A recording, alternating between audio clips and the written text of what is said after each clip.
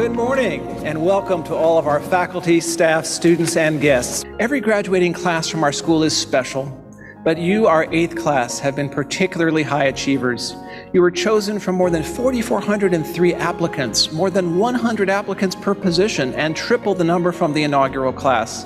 Class of 2021, you have indeed met and exceeded our expectations, and we are very proud of you.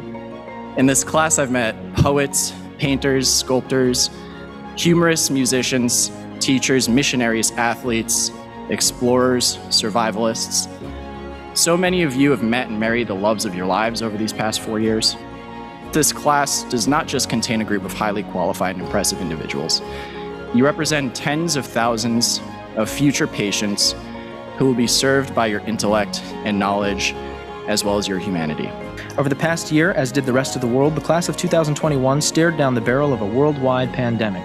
Their first reflexive instinct was to step up and serve, volunteering to provide shelter, food, resources, transportation, and to administer vaccinations.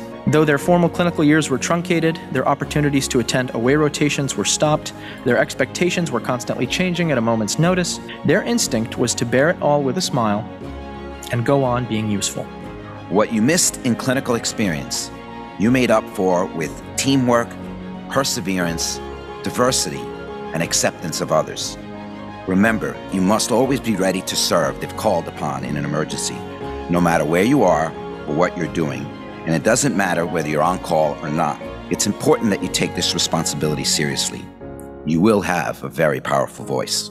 Use it to do good. First things first, you are ready. Residency will challenge you in all kinds of ways, but I have no doubt that you are equipped to handle these challenges. It is your enthusiasm that will open new frontiers in medicine, your work ethic that will transform communities, and most importantly, your humanity that will leave a lasting impression for each and every one of your patients. For me as a physician and a human, I can think of no better guide for our professional approach. Love yourself, love one another, love a higher power.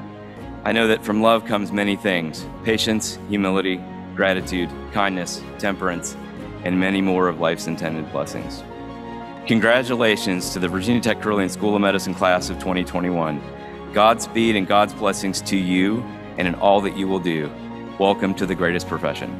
On behalf of all of the physicians here today, I'm very proud to formally welcome the Virginia Tech Carilion School of Medicine's class of 2021 into our profession.